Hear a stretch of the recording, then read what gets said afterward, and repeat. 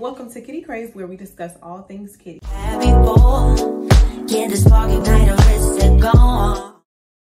So today's topic is pH balance. Okay, so I don't want to make this a long video. I just kind of want to get the tips and tricks and whatever to help you balance your pH balance. Let me put my glasses on, okay? Start off by saying, you gotta understand your pH balance. pH balance is genetic. I have to constantly remind you guys, pH balance is genetic. So what works for you may not work for her. What works for her may not work for you. So you have to find your pH balance and, work around that. So the first topic is food, okay? Let's all come together and cut out the sodas. Let's cut out the juice. Let's cut out the spicy foods, okay? Sodas and juices, they're just packed with so much sugar. Candida, which is the bacteria from yeast, loves sugar.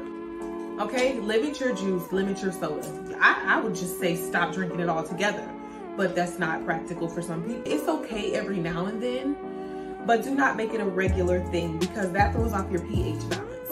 What you do want to add to your diet is okra water. Drink that once a week, every single week. If you want to know how to make okra water, go on my Instagram, Fresh Holistics, and I do have a video showing you how to make okra water. Add vitamin C to your diet. Oranges, grapefruits. You can take vitamin C supplements. Vitamin C. Lemongrass is really good for balancing your pH. Lemongrass gets rid of bacteria. It gets rid of yeast. So yes, drink the lemongrass tea every single week.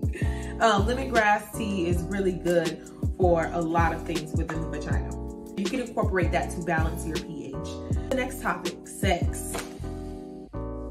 Sex is a big thing that can throw off your pH balance because sperm is unknown to the vagina. It's an unknown bacteria to the vagina. So every time somebody nuts in you, your body is going to attack those sperm cells. So it may just throw your pH balance off because it's unknown to the vagina. Okay, things happen during sex. Okay, let's be real, okay? Not every time you're gonna be like, sometimes he may just accidentally come inside you.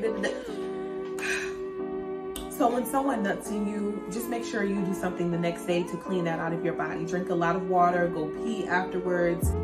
Keep boric acid suppositories inside your house so that when that does happen, you can just, after that happens, you go and put a boric acid suppository inside of your vagina and let it clean it out. And also, when you're having sex, make sure that everybody's clean. Make sure he takes a shower and make sure, he's not coming home from work and just sticking it in. That's gonna throw you all the way off. If you have a dirty man, take a shower first.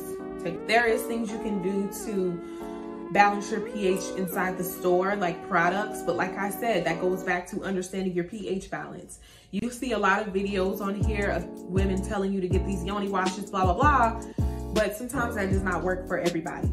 If you are looking for yoni washes, make sure the ingredients are natural. You don't need all these different artificial ingredients to wash your vagina. You do not. Honorable mentions, let me just say, let your vagina breathe. You don't have to wear panties all the time because I don't. Wear cotton panties. You can wear silk. I wear silk lace, but make sure most of your panties, most of the time, are cotton. When you're washing your vagina, I don't care what yoni wash you have, do not put it inside of your lips. Do it on the outside. And with these erotica washes or stuff that enhances your sex drive, yoni washes, make sure you just lift up your clitoral hood and just wash the clitoris with the yoni wash. Be very mindful when you're taking a bath and you put on Dr. Bronner's or whatever you wash with. Make sure you have like an extra rag in the bathroom so you can put the rag in between your legs, because when you're washing, those suds is going down and then sometimes it will slip through your ass crack.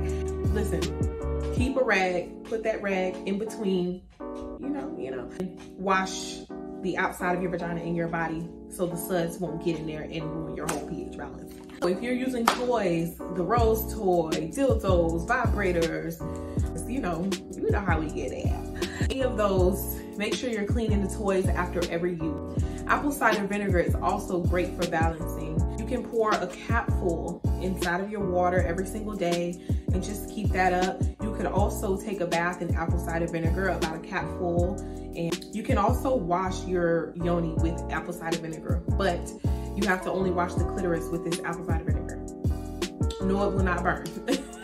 And make sure you wash thoroughly so you don't leave that apple cider vinegar smell on your vagina. Thank you guys so much for watching my third video. Kitty Kraze is growing very quickly. I appreciate your support. I really, really do.